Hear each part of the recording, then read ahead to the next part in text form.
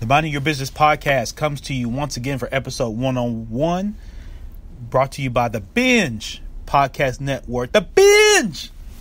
Yes, on a binge.com. We're back yet again on Friday, July the 19th. I'm your host, Champ Ron. This is the Minding Your Business podcast. Thank you so much for your support on episode number 100. It was just phenomenal to have all the support. Thank you to my brother Cleo for the shirts, my brother Dominic Lawson for all of his support with the Binge podcast network. His support of all episodes, and episode number 100, man, it's just phenomenal. Make sure you're checking out all the great content on onabinge.com and with the Binge podcast network. Make sure you're checking out the Startup Life podcast, Nothing But Buckets, Let's Be Real. Go all the way down the lineup that you can check out all the great content, exclusive and public. That's available on the Binge. And if you're interested in connecting with the Binge, you're interested in advertising, you're interested in just connecting with great podcasters, make sure that you go to onabinge.com, fill out the contact form, and a representative will get back with you fairly quickly. Make sure you go to themybpodcast.com. That's where you can get exclusive content from this particular podcast. Connect with me. Email me, Ron at themybpodcast.com. And check me out at Champ Ron on social media. Today's episode, we're going to have a great guest. And I'm going to get to a face-off with the Face app. But first, what we do? What we do here is go back.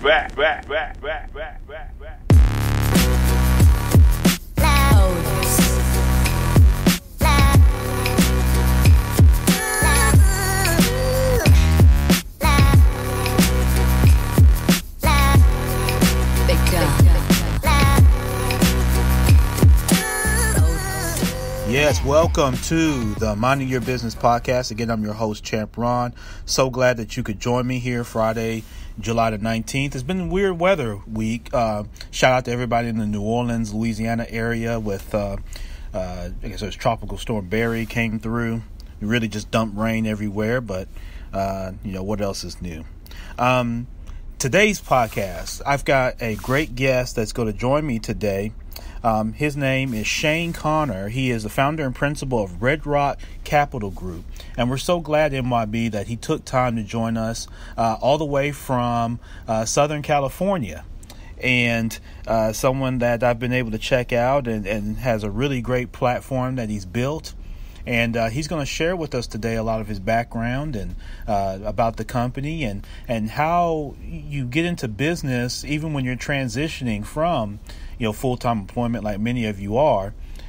Shane's going to help kind of connect the dots with how he's done it and kind of share with you some best practices on some things that you can take away. And that's how we do, MYB. So I want you to pay attention, take notes.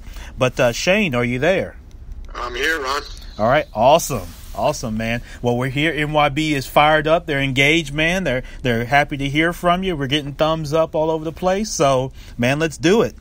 I love it. Yep. Friday afternoon, let's go. There you go, man. I love the energy. So, hey, Shane, so let's get right into this. Tell us about, who is Shane Connor? How did you get to where you are today? So run us the story. Yeah, great. So, I grew up in the Philadelphia area. Have a background in finance, which I studied my undergrad. Started my career in private equity right around the financial crisis. So came out probably about the worst year to ever come out as a finance professional.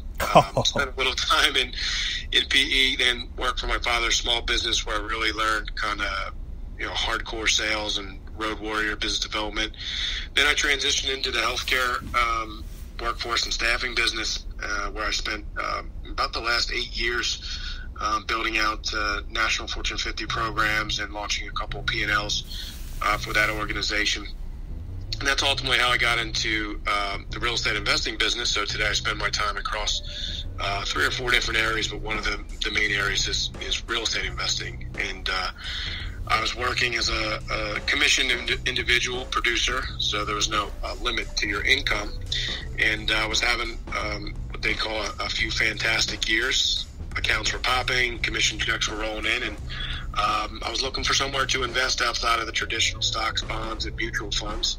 And I landed into the world of real estate syndication, and I really have never looked back. Oh, wow. And so let's kind of unpack that a little bit, Shane. So you get into the business at probably a really tough time. So I imagine this is 07, 08-ish? Yeah, I graduated, undergrad was 09, so collapse was, thick of 08. Yeah. I was a finance major coming out of college. Gotcha. So you come out of school and boom, the real world hits you, and it hits you in the mouth like it did many people. Now, I was a little ahead of you. I came out of college in 03 when things were kind of booming. We were still reeling from September 11th, but the economy was starting to kind of rebound and that sort of thing. And like you mentioned, that 08 to 10 area was kind of brutal. So, you get into the business, but you said you found success kind of early on. Yeah, so, I was fortunate that I had an internship at a large investment firm in my junior year. And then so senior year coming out, I was able to lean on some of those relationships. And, although I didn't totally love what I was doing at the time, I was fortunate because, fast forward to about 10 years in the future, what I'm doing now, largely around, private equity and large limited partner placements. A lot of that foundation and education of how that space and world works, I learned my first year out of college, working for a very large fund administration house. So I was able, I was fortunate to be in the spot where I was, although I didn't love what I was doing.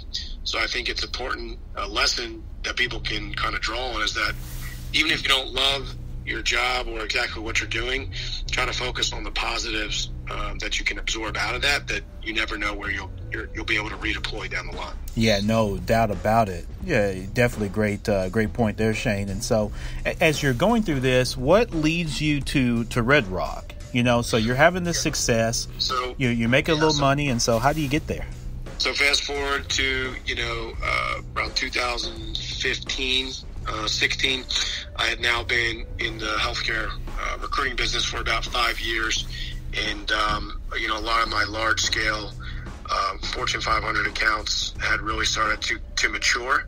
And so I kind of, really hit the top of the commission scale within the organization. And then my accounts were really, their business was really taking off. So the income was really spiking, and I was maxing out the 401k. I was sending, $1,000 a month into the stock market, and I was still fortunately left over with, a lot of disposable income, and I wanted to invest it somewhere. So through a lot of research and investigation, I ended up becoming a limited partner in a large apartment investment project in Dallas. And, from there, I kind of uncovered this whole world that really is a result of the Jobs Act in 2012, or the Obama administration, which kind of allowed for crowdfunding of equity to take place over the internet.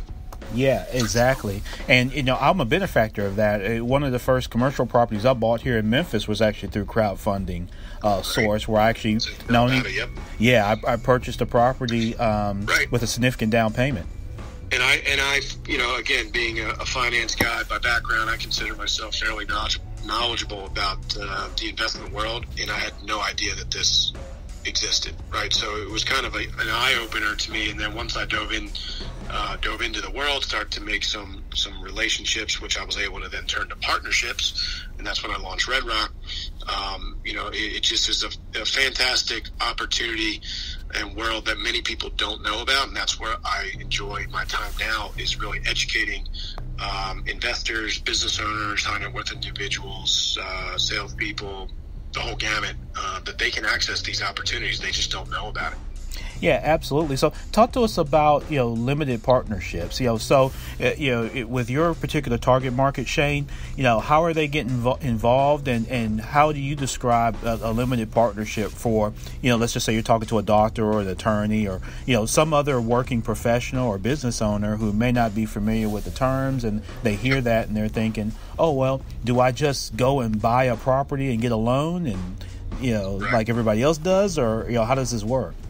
Yeah. So the great thing about, LPs, limited partnerships, they can go, a lot of people think traditional private equity when they're making really fund-to-fund placements as a large LP, but it can scale all the way down to the individual investor. So in the syndication world, really it's the bringing together of the general partners, the ones who are out there, finding deals, putting large assets under contract, syndicating the equity, bringing the equity together, and that's really where the limited partners come in. It's investors putting their capital in, and for that they become a limited partner in these projects, these newly formed partnerships, and for that they get the benefit of really all of the ownership benefits, so appreciation, cash flow, depreciation, and tax benefits. But there's really no downside risk outside of course, initial capital. There's always a risk in investing. But they're not liable on the mortgage. They're not liable for, litigation that might happen, on the asset or the property itself. So it's a great way for either individuals or firms to partner with experts and basically participate in the cash flow and then the ultimate equity profits when we dispose of the assets without really having to do any of the work. Sure, absolutely. And I've actually been a part of one of those myself, Shane, and had a great experience and actually, made pretty good money too, which was, definitely exciting. And so what type of projects are you typically finding that you're getting partners involved in? Is it, is it all varied? There's really a range. A lot of what we focus on is in the B to B plus multifamily apartment space. 100 to 300 unit assets, so larger facilities that have some type of value add component where we can come in and in essence add value, force appreciation, whether that's renovation, repositioning, rebranding, usually a combination of all those. And there's usually 3 to 5 year holds on those assets. So we bring in limited partners. Their capital helps with the down payment, the actual acquiring of the asset, and then the capital expenditures, whatever business plan we're going to do, executing on that plan. As a result, we raise the income level at that asset, which forces a much larger value on it overall, which allows us to sell at a steep profit, again, 3 to 5 years down the line. We also partner with a couple, high institutional grade type operators that do more of a fund structure. So sometimes investors like to spread their risk over multiple assets. Some of the private equity firms prefer some of these larger scale, $30 or $50 million total funds where they can come in as just a piece of it. So those will kind of usually be the same, some type of mom and pop aggregate. We're going to roll up smaller assets and reposition them to sell to the larger operators, or there's some type of still a value add component, but this way your investment can get spread across maybe 10 or 15 properties over a longer time horizon. Okay.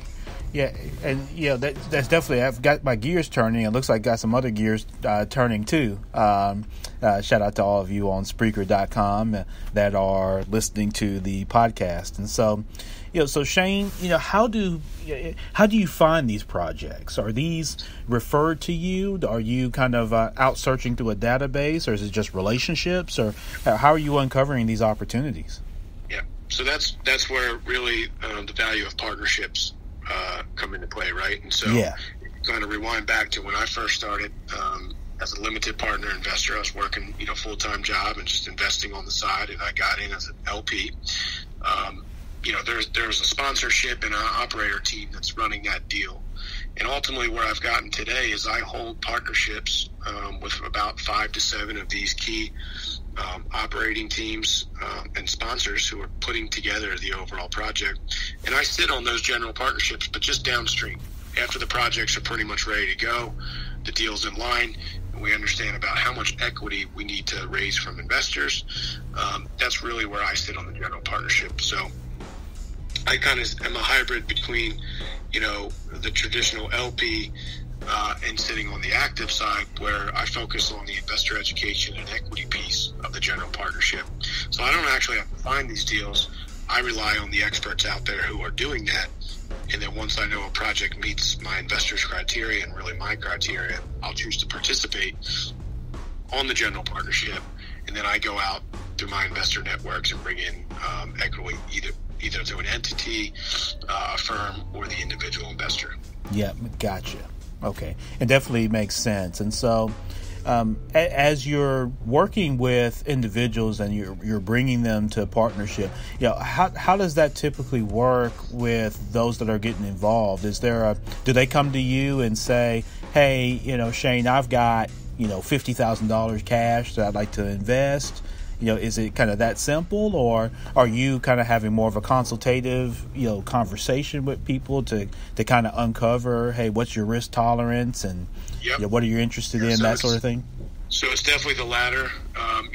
These are all SEC, regulation 506, and then there's a few different categories of either accredited, where you can generally solicit, that's 506C, 506B.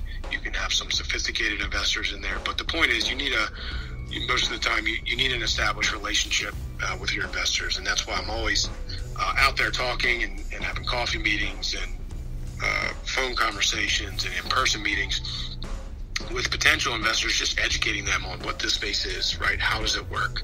Going over what a typical deal looks like. So I always encourage, listeners or potential investors to really get educated before they're even ready to invest. So you can start to develop that relationship, with somebody like myself, could be elsewhere, so that when the time is ready, when you have that $50,000, then you're really just getting to know that particular deal. What's the criteria? What's the market? But your relationship is already established. Somebody like myself, I already know your investor profile, so I know what deal to put in front of you based on our previous conversations and my notes that I have for you, really on my files. So yeah, it's really a consultative. I need to understand where you are in life. What's your end objective? Is it, are you trying to put kids through college? Are you trying to just use some of your self-directed retirement account to diversify? Are you a long horizon? Are you a shorter horizon? Those are all things that we like to understand from the initial meeting, and then I can really get a better fit of what projects to put in front of you. Yep, excellent. And I want to put a pin, because you mentioned a little bit earlier, Shane, about, you started the company while you were still working full time. And I know that strikes a chord with a lot of the listeners, because there are a lot of people that are kind of in the midst of, they have their own thing they've started. They're probably still working, full time jobs while they're doing that. So, kind of walk us through that process, because I think it's very intriguing for many people as they look to possibly transition into their own thing. And can you speak to just the process and maybe some obstacles that you faced, or maybe some advantages that you had by doing so? Yeah, absolutely. So definitely the time constraint is tough when you're trying to juggle both. I mean, I was, at a minimum, usually 50 plus hours a week in the workforce job, full-time job that I was working. So it was a lot of late night phone calls, really early morning activity, working heavy on the weekends, talking to investors, when I was forging my partnerships with a lot of the operators. So time constraints were tough, but that's where balance and scheduling comes in. And there's a good book called 168 Hours that your listeners might want to check out. And it just kind of walks through how we have 168 hours in each week, and how we have a lot more time than we think, but you have to really be strategic in prioritizing how you're spending your hours. And if you don't plan, you'll usually waste them. So that was a good resource for me.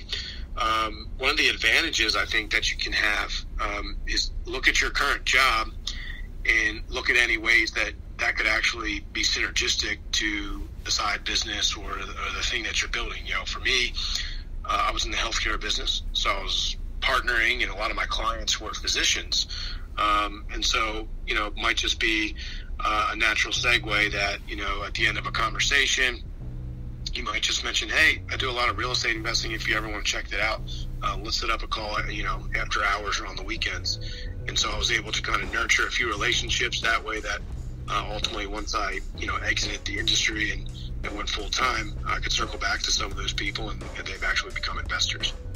Yeah, and that's it's very interesting, because you and I mirror efforts in that regard, Shane, because, for me, from a banking standpoint, that's really how I got started in moving. And, when my hand was forced last year in terms of transitioning from a job, I at least had some kind of base to basically start with. And so that came from just having, like you say, those conversations.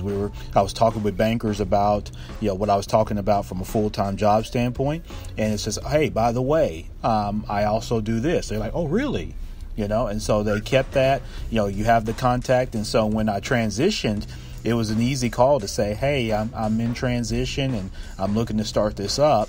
What do you think? And what are some thoughts? And they say, hey, I'd love to have you do this, or, hey, I think that's great. Why don't you try this? And so I got great feedback and great support. Listen, no matter what job you're in, your clients, your customers, your coworkers and colleagues, they're all just people just like you, and right. You have a relationship in some form with them, and that you can carry with you, indefinitely. So you never want to just put yourself in a box and say, well, it's just my job, and I'm building this thing over here, or I don't like my job, or whatever it is. You usually have to just open your eyes and look at, well, what are the pros about all this? And that's one of the ways I was able to really make use of the time. Yeah, and so is that kind of where you think kind of having a good, strong base and foundation comes from, Shane, when you're looking to make that transition? Yeah, I think anybody that's, ultimately looking to maybe go into entrepreneurship or taking a side business and trying to make it a full-time effort, you really have to look ahead and really try to lay, those good building blocks so that when you do decide to kind of make a transition, there's never going to be the right time, right? There will always be a reason you can talk yourself out of it. But right. If you've at least taken the time to, whether it's, build partnerships that your business is going to lean on and need to execute, or it's going to be, clients that you've already kind of got proof of concept with and that, are going to be willing to buy your product or service, you need to start forecasting and laying that out, and not just waking up one day going, oh, I'm going to go do this, and now I'm going to leave my job, right? So, it's never going to be perfect, but if you can at least have somewhat of a parachute before you jump off the cliff, it's going to serve you well, because even the best laid plans are not going to go according to plan. Right. Things always take longer. You're going to have that moment 2 or 3 months out and going, what the heck did I do? I need to go back. Right. So if you don't at least have a lot of your foundation built, it's going to be a very, very rocky road. Yep, definitely. And when you speak on that, Shane, do you recommend people have sort of a nest egg? I know people have different backgrounds. So some people have family, they got young children. Some people are single. Some people are maybe taking care of a senior family member. What would you recommend for someone that's looking down the line and planning? How should they set themselves up? Maybe financially to make sure not so much comfort, but they at least can eat and have lights on and have a roof over their head. I think there's a lot of things you need to do. You need to be able to look at your lifestyle and probably make some pretty drastic changes or cuts or sacrifices in certain areas that you were used to. I mean, for years, I was in a highly commissioned job where checks were rolling in, and now I haven't cashed a check in 3 months. So, I think each person, before they take that transition, needs to really understand what their debt looks like, if they have any at all, or maybe get that taken care of before they make the jump. Look at what type of cash flowing investments they do have, whether it's all just in the stock market. In my case, I had done a minimum of 3 limited partnerships that pay me cash on an ongoing basis. I had really maxed out a lot of the retirement accounts that I was fortunate to have disposable income to put into over my career. So you got to really, give yourself a pretty large runway before you're going to count on any of that income coming in. Sure. And just be able to make sure that you can still pay your bills while you're in that transition period, because again, no plan goes according to plan. Things are going to take longer. So if you think, well, okay, I'll just make the jump and I'll start making money in month 1. Well, that might turn into month 5. Right. What does that look like for you? What if month 5 then turns into month 7? Can you sustain that? And how much are you dipping into, if you are dipping into savings? And so I think the journey is a lot tougher and different to people. Even when you draw it up in your head, once you're in the thick of it, it's pretty tough. So you want to make sure that you've thought about all those different scenarios. Yeah, definitely. And our guest today is Shane Connor, MYB with Red Rock Capital Group, sharing some great nuggets and great best practices here. And so, Shane, as we kind of get to wrapping it up, and definitely appreciate your time on this. This has been phenomenal. Just the insight and the information that you're sharing. What are 2 or 3 best practices that just in general you'd like to leave with the MYB community on, if they're looking to invest, maybe, they got 401k money, or they've got money sitting in savings, or maybe they've inherited something and they just don't know what they want to do. Or they're looking to, again, start that business, like you said, and they're trying to determine what's that look like for me. Yep. What are some things that you'd share with those folks? Yeah, so I'll share a couple things. One, I'd say a best practice, I think, just that can be utilized across the board that I have found helpful, is really what I call kind of staying in your lane. I think it's really easy to get into the comparison, like, look at what that guy's doing, or I'm not progressing as fast as they are. There's always going to be another level. Right. And the analogy I like to use is, like, in Fort Lauderdale, you think you have a big boat until the mega yacht turns the corner. Yeah. So there's always going to be somebody right at a different level. You just got to stay on your journey and stay on your path. 2 would be, you should always be playing the long game. You can't really rush success. You can't really rush milestones, and you'll have days where you don't think anything's happening, but it's the under the surface progress that's culminating, that one day 6 months from now something's going to happen, a success, and it'll be hard to draw a straight line to it, but it's that 6 months before of daily pushing that led to that moment being able to take place. So just not getting too caught up in the day to day, just keep steady and know that it's a long-term play that you're after, and those little successes will start to add up for you. In terms of investing, there's a lot of different ways that you can get involved. You mentioned retirement accounts. That's a great vehicle that a lot of our investors use. Is people don't realize that if they have self-directed IRAs or self-directed other retirement accounts, they can actually allocate a portion of that capital to a lot of different things, including real estate projects. And it's really a good transition because that's a long-term bucket anyway, right? You're not planning on tapping that for, probably in most cases, 10, 20, 30, 40 years. A lot of these syndication projects are, they're 5-year buy and holds where, we're acquiring an asset and we're really going to renovate and reposition over 2 or 3 years, maybe refinance, continue to stabilize and sell. So if you've got a big bucket of money that's just kind of sitting there invested anyway, you can apportion some of that into these projects to give yourself some diversification and some exposure to real estate.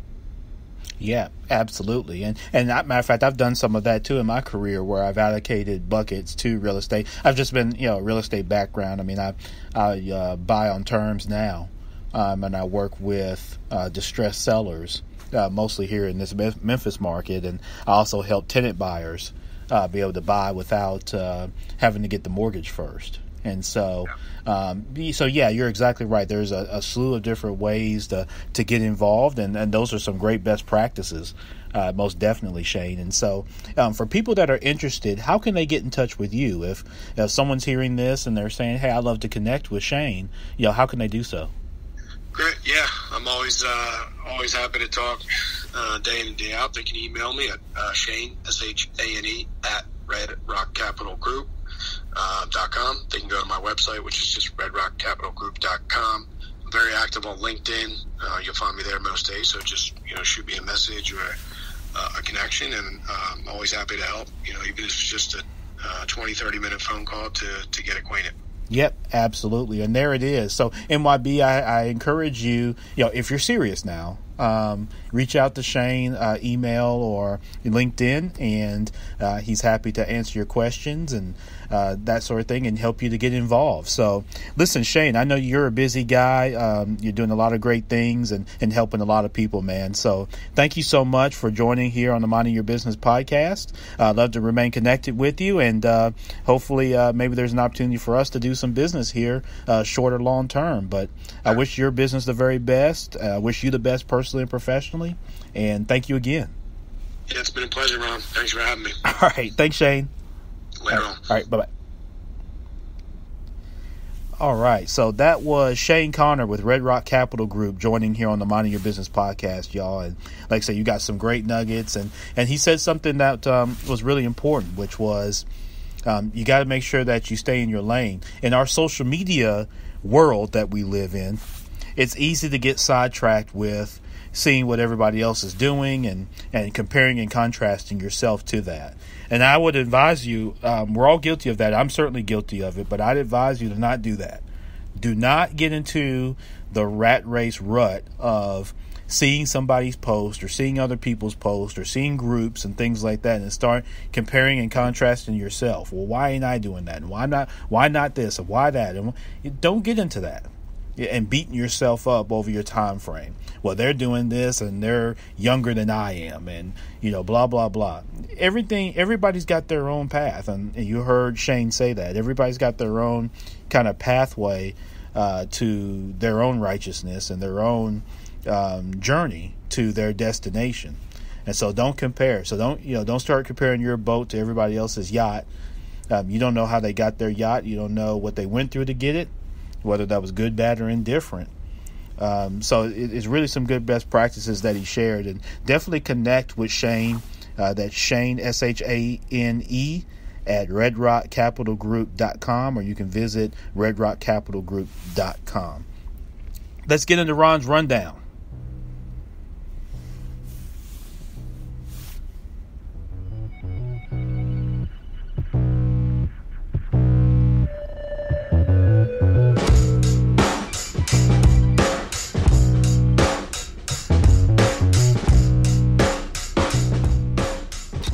Okay, so today on Ron's Rundown for the July 19th, 2019 edition of Ron's Rundown, let's take the face off of FaceApp for a second. So this week, we were speaking about social media, by the way. On this week, the FaceApp, which is on Apple, it's on Google, wherever else that you find your apps. FaceApp came out in 2017.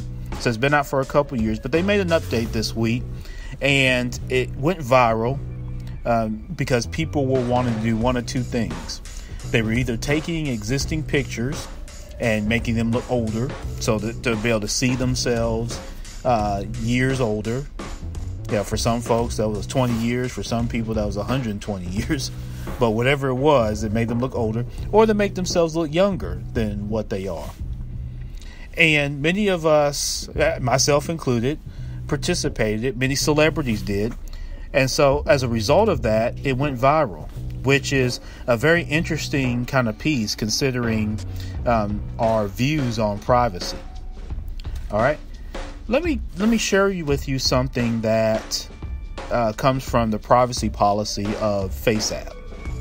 FaceApp asks for, and I quote, irrevocable, non-inclusive, royalty-free, worldwide, fully paid, transferable sub-license for the pictures of your face. I'm going to read that again. Quote, FaceApp's privacy policy asks the user, you and I, for irrevocable, non-inclusive, royalty-free, worldwide, fully paid, transferable sub-licensable license for the pictures of our faces. Despite them not selling or sharing user data with third parties, it was found by the Washington Post this week that their third-party trackers for Facebook and AdMob embedded into the FaceApp. Here's the deal real quick. Before I go on, here's the deal real quick, because people were getting all up in arms after everybody participated in the Face app. I guess they didn't like the way their face looked on the Face app, so they got upset and hot. Here's the thing, folks. I'm recording this podcast using the internet.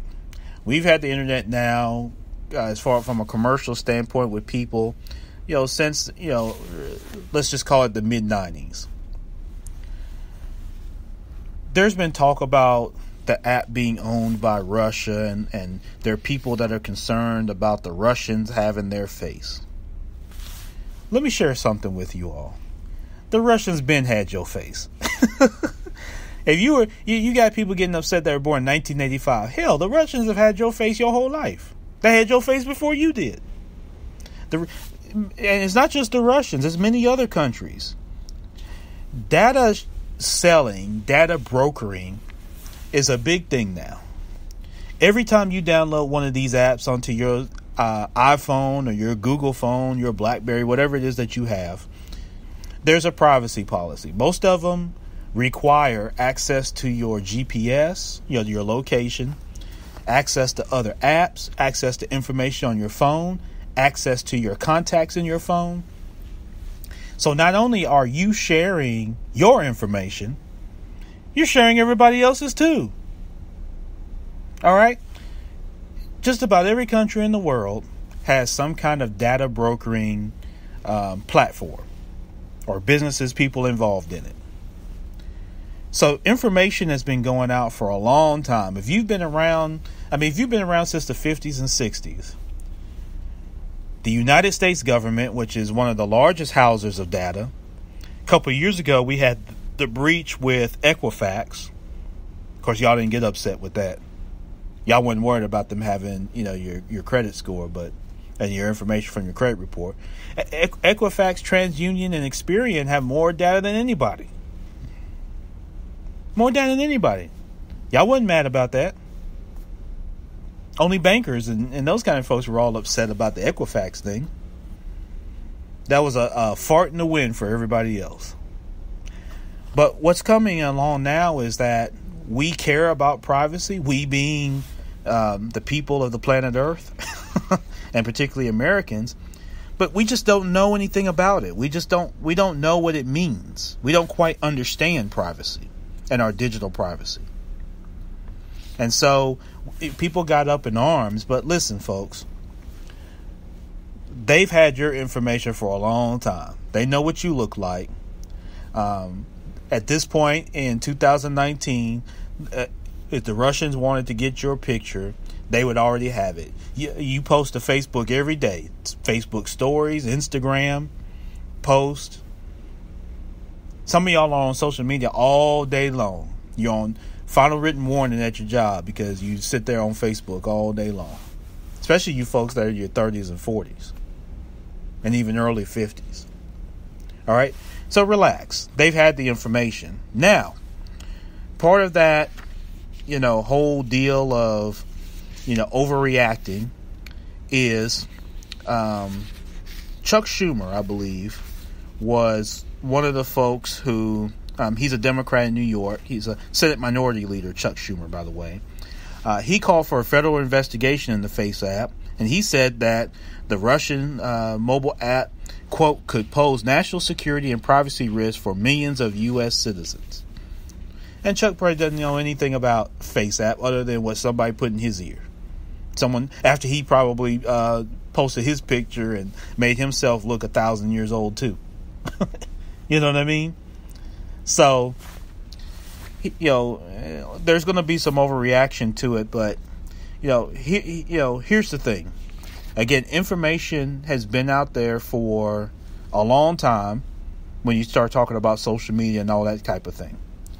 Coming out of the election, it was alleged that Cambridge Analytica, Steve Bannon, the Mercer family, Facebook, and there was some psychographic profiling that all was involved in the 2016 presidential election that resulted in the election of current President Donald John Trump, the 45th president of the United States.